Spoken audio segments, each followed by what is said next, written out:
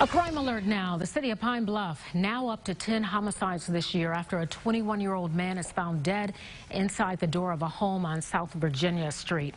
And so far, police have no suspects in this case.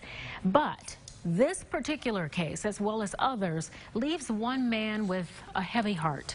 Gary Burton Jr. joins us live from Pine Bluff to tell us how the guy is creating a new outreach program, hopefully, that will curb some of this crime. Gary? Yeah, Donna, well, in 2021, the city of Pine Bluff saw 29 homicides, and we're already at 10 for this year. Now, this new youth program in the city is called the Faith Formation Forum, and it focuses on 4 categories that, if attacked at a young age, could prevent violent acts. Playing some basketball at a Pine Bluff park.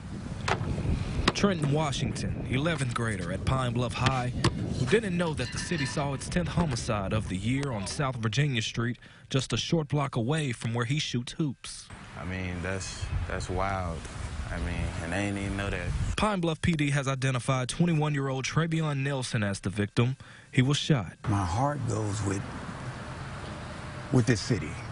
Lifelong Pine Bluff resident Grant Williams is looking to curb the violence with the Faith Formation Forum outreach program at his church, Grace Evangelical Baptist. If we don't touch but one person, we saved one person. Every 2 months, the program will have speakers discussing bullying, conflict resolution, making the right decisions, and peer pressure. What we want to do is catch the youth before they get caught up in the circle. I told Trenton about the program, and he agrees with the principles it stands for. I mean, everybody could benefit from the programs. I mean, not just youth, grown people, older people, kids around my age. It's a team effort. Everybody needs to get involved.